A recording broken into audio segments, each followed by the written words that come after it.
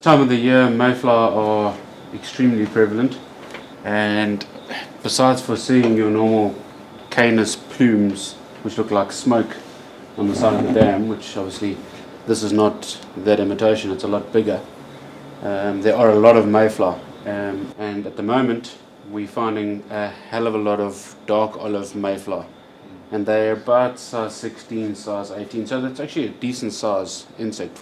Okay, so this is my preferred hook. I'm a big Hanek fan. They're extremely sharp hooks. Obviously most modern hooks are chemically sharpened. These are barbless. They have a long barb, and you don't generally lose too many fish on the barb. You do pay a bit of a premium. They're about 85 bucks a box, comparison to others where you're going to pay 45, 50 bucks a box. But the hook is, I mean, you'll see it being passed around, it's a magnificent hook. And the point hardly ever bends down. Yeah. Okay, I don't know if you can see this hook quite clearly. It's not that clear. What I like about this clinky hook is that it's got divisions in it. It rounds and then it's got different sections. So it gives you quite a nice idea, and you can consistently tie to the same areas of the hook. When I had posted this initially, how it floats, because one of the big things with emergers is that people underdress the fly. If you, Hans van Klinken writes about his Klinkhammer, and the main feature to it is that the post holds that whole fly up. Not the hackle, the post. So you have to have a post that floats, and it has to be large.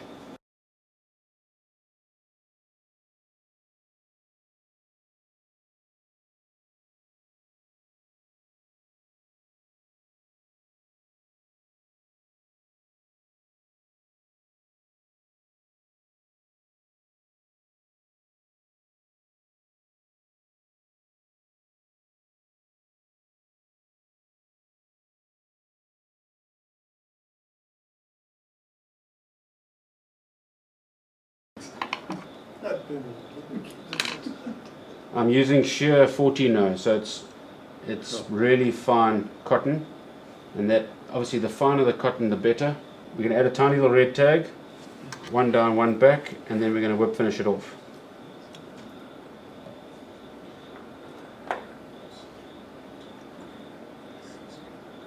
So when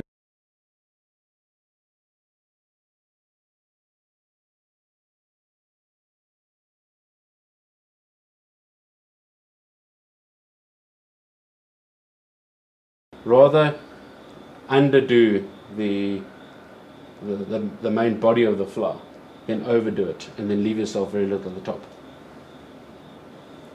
And the first thing we do then is plan it by starting your thread where you want the thorax to start. So straight away you've planned where the thorax is going to be. We're going to go back about halfway over the red.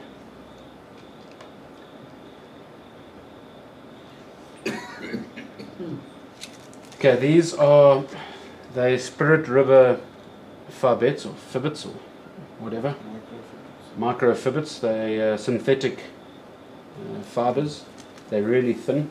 very strong. You know, they're very strong. I mean, being synthetic, they don't break at all. The tail on mayflies is generally about 3/4 the length of the body of the fly, not longer than that. 2, 3 times. And 3, I like 3, but it's also quite debatable, I think.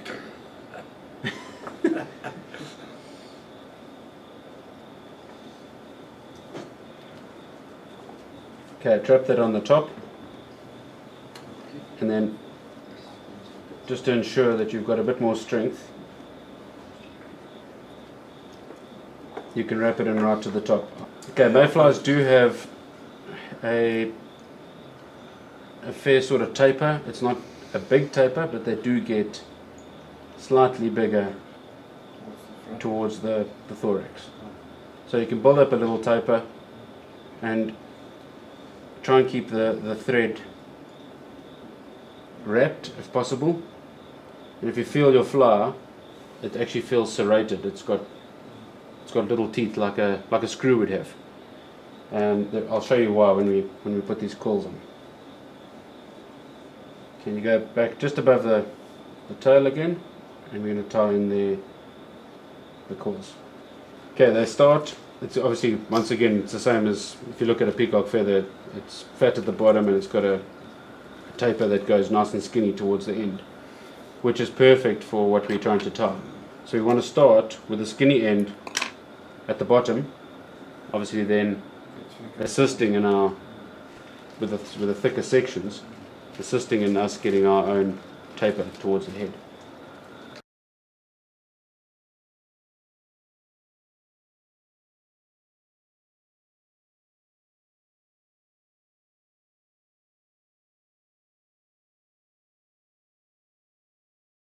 So you've got to actually handle them very carefully. They break for free. So you get the Actually $6. the ribbing portion started by starting it at a 45-degree angle, pointing That's away about from £2 worth you handling them. Yeah. Take your thread back up to the top of the thorax. I do suggest using hacker pliers because your fingers, or if you've got fingers like mine, they don't work so lacquer on these tiny things. And then nice tight wraps.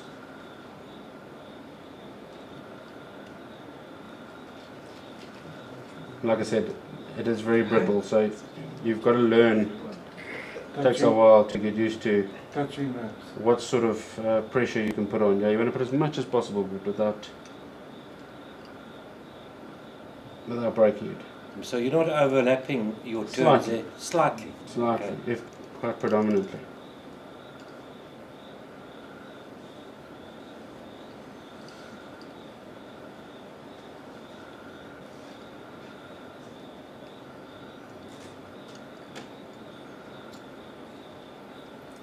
One of the secrets to this Polish quill, because it's so fragile, is when you're trying to whip it or finish it off or tie it in,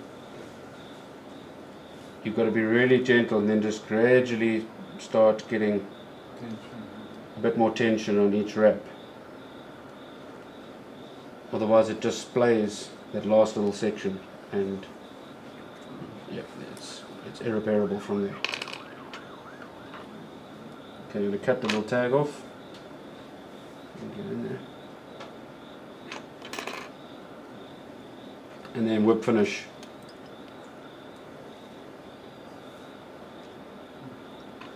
Right, the next step is, there's two reasons for using UV. The first one is to protect the quill because it's, as I've said multiple times, it is brittle, and a cockfish after one fish would annihilate it.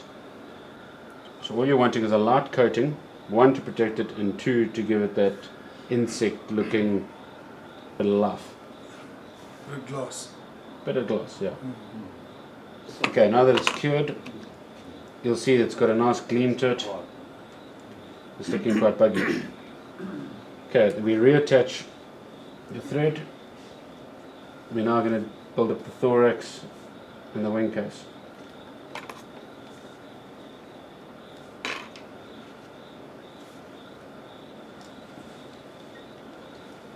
Okay, so Tony's bought Mark Petitjean's fancy tools. So he can probably do what I'm trying to do in about 10 seconds, and it takes me quite a while.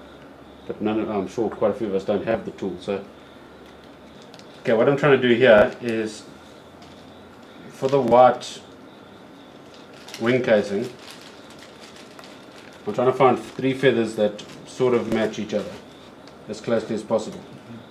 You lie them all on top of each other, concave facing down. Drop your hands, Wayne. Okay, like that. Gently tease them all so they're all sitting straight up. Okay.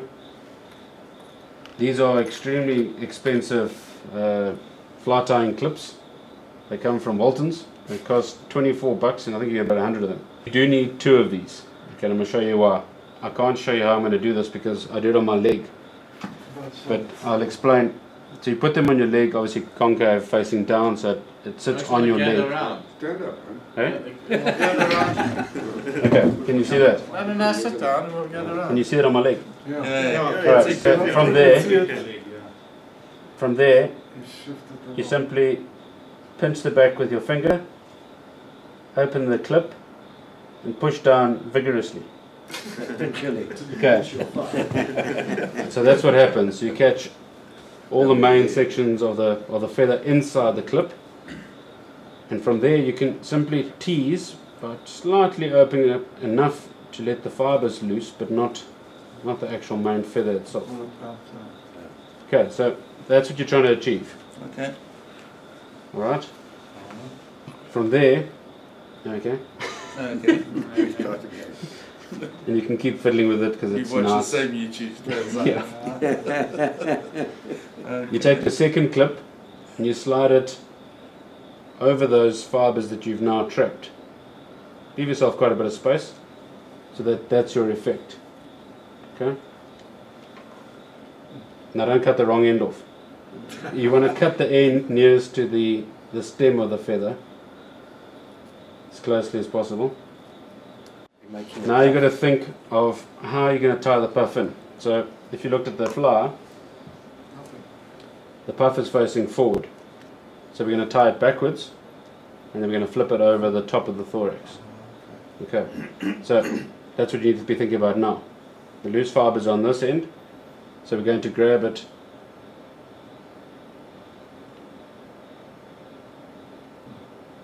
like that and simply trap them together as best as possible so that you don't have different length fibers.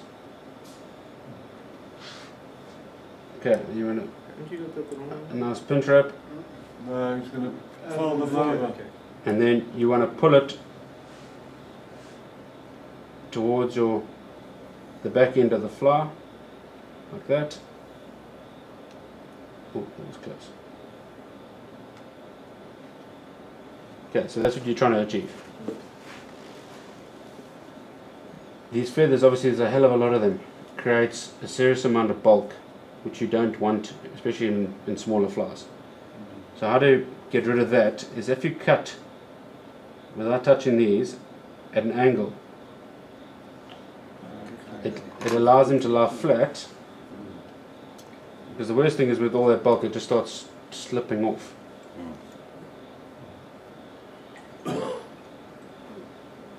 Okay.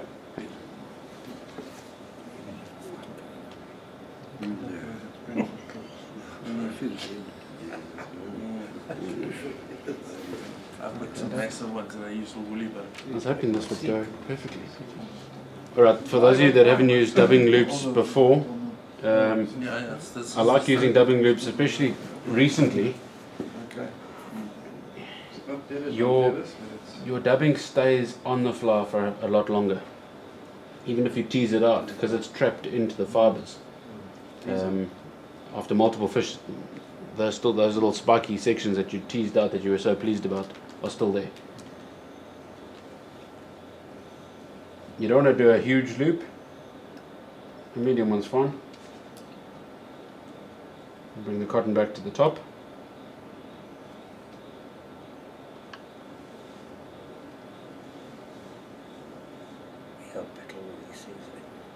You twist it to create tension at the top, like that, which you can wind down as far as possible, and then you twist again from the bottom around your finger. Okay, there's your loop. Put your feathers in.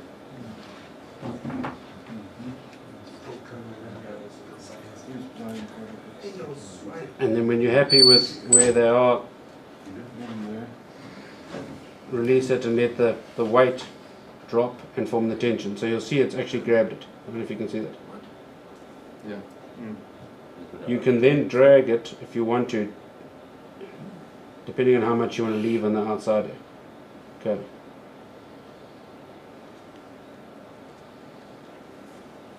Let me see if I can show you. Can you see it? Yeah. Okay, so when I spin it now, you'll see what happens to the fibers. it basically forms a brush, and a live brush.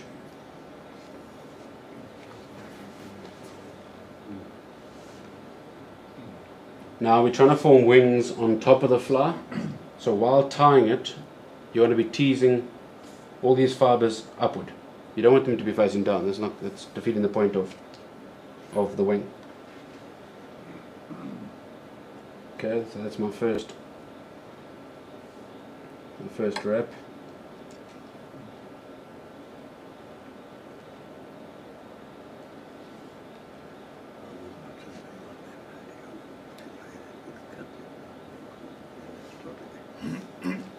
Smaller. Okay, so you want to hold it up like that, trap it once behind,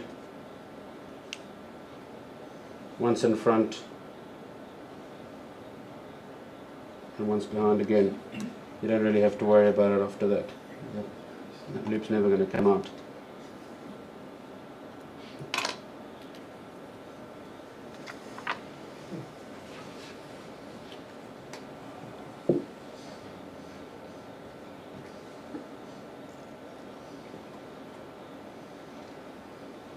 So it looks pretty messy, which is fine.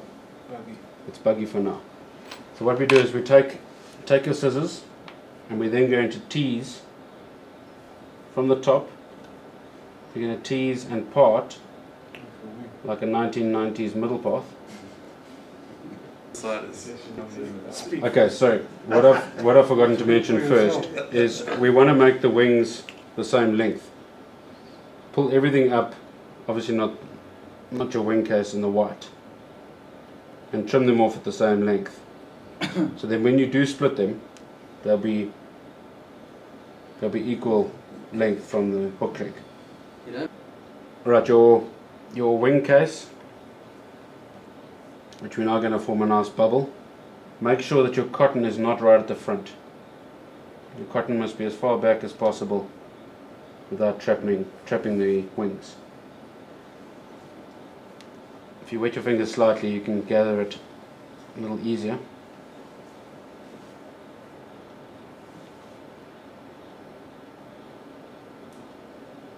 Okay, so you bring that over the top, like that, with a very loose wrap to start, and then just push backwards slightly. Can you see that? So that's how it was, and then just pushing back, you can create depends on what size bubble you want. There's a nice pronounced one.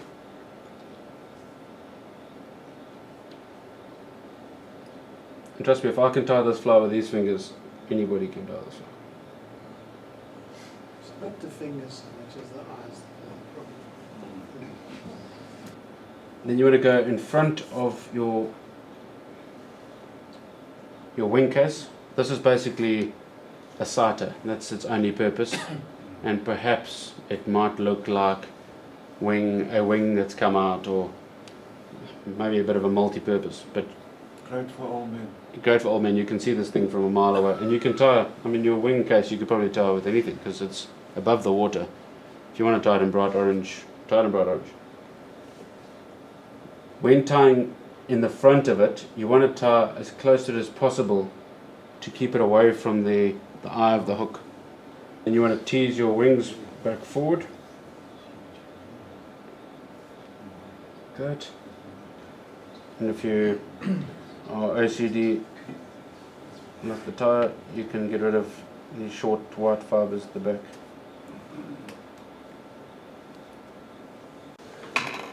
If you saw that initial picture that Graham passed around, you'll see that Mayfly actually has little legs coming out. So you can, if you want to, you can leave the bottom. You can leave those little pieces of CDC that are sticking down. Or if you want the fly to sit flush with the abdomen in the water, you can just trim off the bottom fibers that are pointing in the wrong direction. And the little tail fibers, if you're particular about that, so this one's got 4. Do you split them? You can split them wider if you so feel.